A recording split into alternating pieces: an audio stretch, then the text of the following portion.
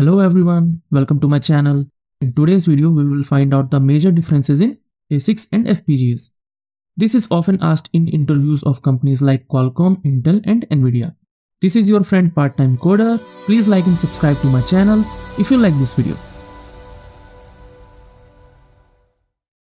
In this video, we will go over 6 major differences. First, we will discuss about purpose. ASIC stands for Application Specific Integrated Circuits. These are designed for specific tasks and are not reconfigurable. For example, an ASIC designed for office lift cannot be configured to do any other task. FPGA stands for Field Programmable Gate Arrays. They are highly flexible and can be reconfigured to adapt to changing needs.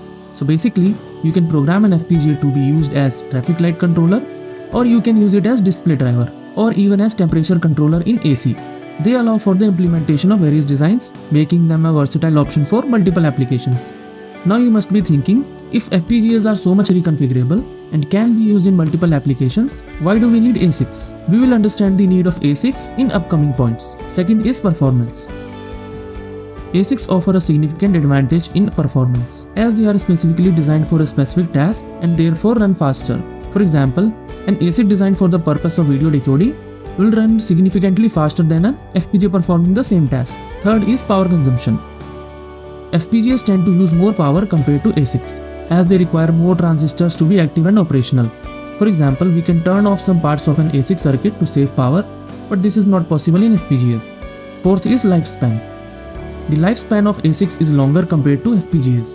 ASICs are designed for the purpose of running 24/7 for several years, while FPGA's life is comparatively short. Fifth is time to market. In terms of time to market, FPGAs offer a quicker solution as they can be reconfigured and used for different applications. For example, let's say a lift controller had support for maximum 10 floors, but now we have a requirement of 20 floors.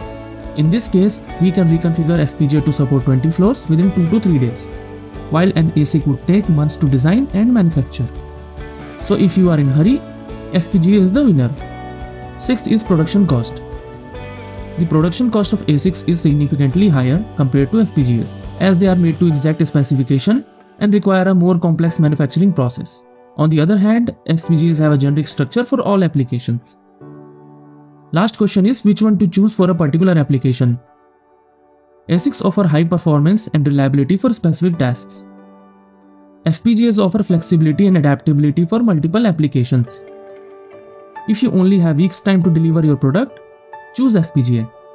If you have months, ASICs is the better option. If the product requires a large quantity of chips, choose ASICs. If quantity is low, then choose FPGAs. That's it for today guys. Please like this video and subscribe to my channel. It helps me make these informative videos.